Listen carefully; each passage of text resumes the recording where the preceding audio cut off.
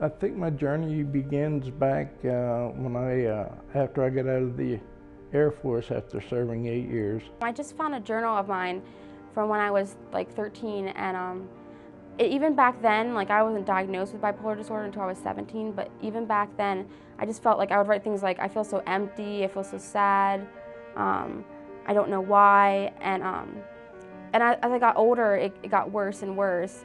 I remember a time when I was upset at my son over something very small, very unique, and I grabbed him by the throat and lifted him straight up off the floor. And if my wife wouldn't have hollered, I could have probably hurt him very badly.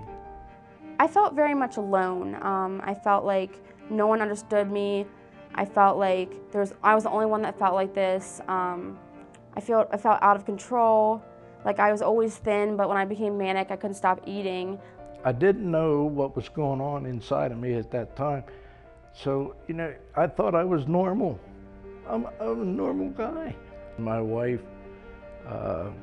she told me many months ago, go get some help. We came to Philhaven and I was given a great therapist. I was just kind of afraid to be here, but then after I got settled in, like the staff was so nice. They actually thought I was an important person that could actually do things with my life.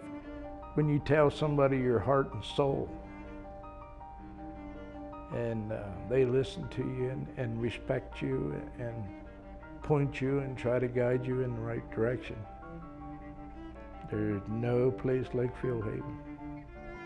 Every day I'm better. It's a far better life now than it ever was before.